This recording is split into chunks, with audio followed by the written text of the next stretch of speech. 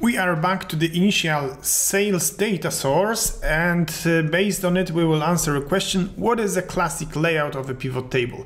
If you learned Excel back in Excel 2003, your pivot table default settings could be a bit different, because in the display the default option was the classic pivot table layout. Let's turn it on for this particular pivot table to see what is the difference. If I create right now a pivot table like product, category, region and sum of sales, the main difference is that you can pick the field straight from a pivot table and place it somewhere else, like from columns shelf to the filters shelf, and also to the rows shelf. You could also take the value and remove it straight from here out of the pivot table if you don't need it.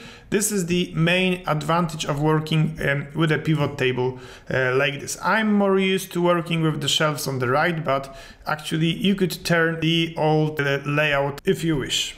Another interesting question is, can I turn this classic layout also for the future pivot tables? Or maybe can I also change the default layout of a pivot table but report layout to show it, for example, in tabular form without any grand totals and subtotals? The answer is yes, if you have Excel 365.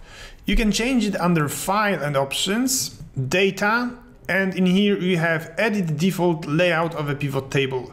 So you can actually make your pivot table in a tabular form for the future without any grand totals and without any subtotals. What is more, you've got plenty of more pivot table options you can set up for your default pivot table. Like, for example, for empty cell, show always 0.